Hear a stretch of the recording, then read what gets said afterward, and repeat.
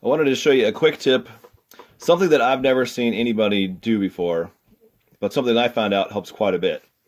So let's say you have a switch like this in a bag, and you want to try to get the bag open, but you don't want to get your pair of scissors or anything. So what you're going to do is you're going to pull on this thing, and this is a tough little bag. Oh, finally. Anyway, found a weak spot in the bag, and it opened right up. But some of these bags are almost impossible to open. But one of the things I found is if you pinch your fingernails together, between your thumb and I use my middle finger, pinch it together and slide it across the top of the bag.